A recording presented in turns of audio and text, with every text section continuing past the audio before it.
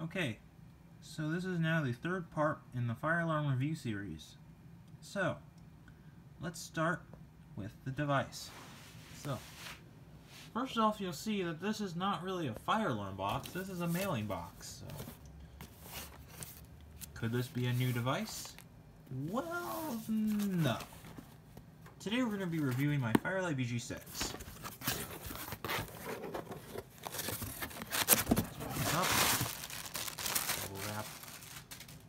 And I have that mainly to protect this. So here it is. This is my Lite BG-6. Push the box out of the way.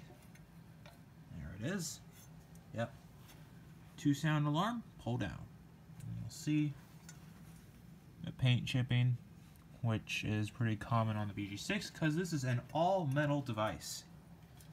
Pretty much everything on here, besides the switch right there, which is plastic, and practically this entire thing, and that terminal block. This entire pulse station is pretty much made out of metal, and it's very hefty. It weighs a good, maybe solid 3 to possibly 5 pounds. More than 2 pounds at least. Here's the back. See? Firelight alarms, model BG-6, non-coded fire alarm box. FM, UL listed. So, and I will open this, but first let me show you how you pull it down. So as you saw, it springed like that. It did not lock in place like this, like with some Firelight models. For example, New Age Server Alarm, who I believe has a second generation of BG-6. Or, actually, I think he had 7 of those second generation Firelight BG-6s. I might be wrong, but... So, reset it, you basically open up this Allen wrench type screw, which here is the Allen wrench right here. And I'm going to finger open it and reset it. Let me just make sure.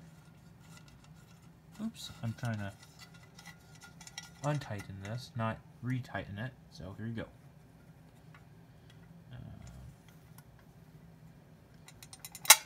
There you go. Couldn't quite see that, but I'll demonstrate.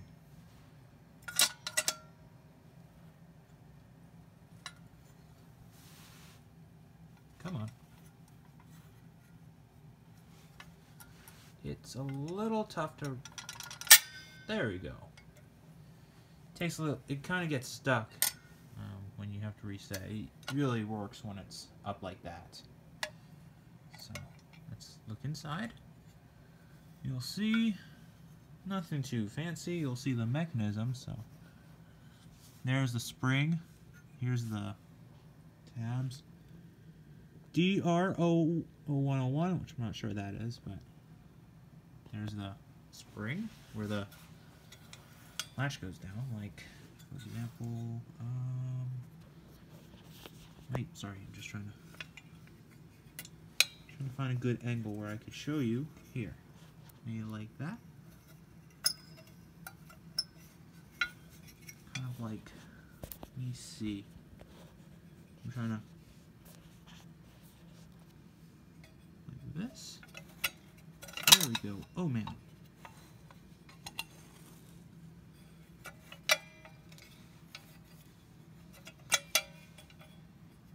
And try to. There we go. So there's the spring, as you can see. That's the handle, and very rigid pull station, I will say. So just wanted to show you that. So here's the inside. Here's the metal button. There is a model, as you can see, there is another hole right here, and that is actually for another switch, and that is because there's actually another BG-6 version, which I believe Frosted Strobes owns. He does, that is. It's called a BG-6A, and essentially has 2 switches. Now, I don't exactly know what the A means in BG-6A, but I do know for a fact that it does have 2 switches. So. And then there's also a really rare BG-6L, There is actually a BG-6L, and then I think there's one more, but I have your average BG-6, so I'm going to try to retighten this by finger screwing. I think I'm actually doing the opposite of what I want to do. Never mind, I was actually screwing it in the right way. So let me just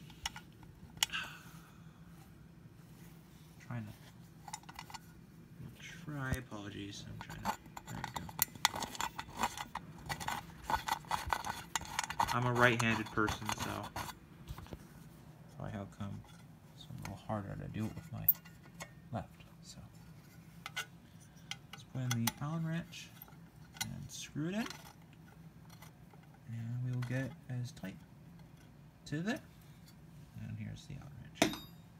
Okay, so there's the other side. You can see the paint chipping. Let's go to the back, which I did kind of show the back. Here are the screw terminals. So this is a terminal block, so, and this is the switch. And soldered on there. Pretty dirty on the back, but for BG-6 it's not bad. Not bad to say, I mean, it looks good. And I do intend on restoring this pull station one day, hopefully, but yeah.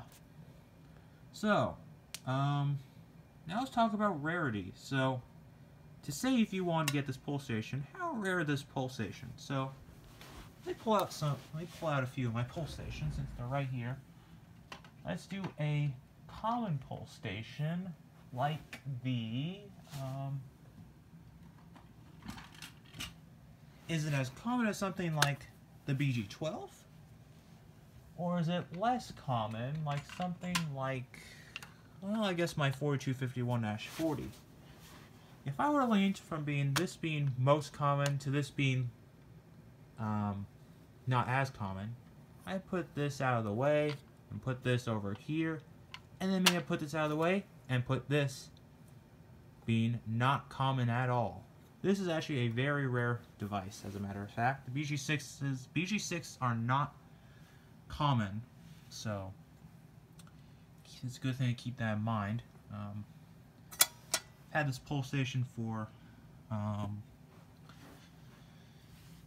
geez, I think I've had this for almost a year now, but this is still a pretty rare device. There are rare versions of this, but this is from 1 being very common to 5 being extremely rare. I'd put this at like a 4 or a 3.5. This isn't extremely rare. Like you could certainly find these pull stations. They're not like as rare as something like ridiculously rare, like something like a Gamewell M69 or something rare like a Faraday 10123-1 or I'm trying to think of another pull station. Faraday 10123-1 is actually maybe as rare as this, if not maybe a tad bit more rare, but at least to say. And then I'm trying to think of another rare pull station. This isn't terribly rare. I mean, if anything that makes it rare is the fact that it's a 40 because it has a dual stage switch, but maybe we'll review this in a later video. And then, by the way, I do accept, if you want me to review anything in my collection, I accept suggestions. So, comments, discussion, and that's pretty much it. So, another rare pull station. Well, any other rare pull station. Maybe something like the Simplex Chevron, which it would be actually kind of as rare as this as well, but you know what I mean. This is a fairly rare pull station, so good thing to keep that in mind. And yeah, it's made of all metal. I like this pull station a lot. And would I recommend this? Yes. And well, I mean, I definitely would recommend these pull stations, but I mean, good thing to keep in mind is they are pretty heavy, so it's a good thing to keep that in mind. Like if you were to have like a back box that was like fairly loose and it was just, you know, it couldn't handle a pull station more than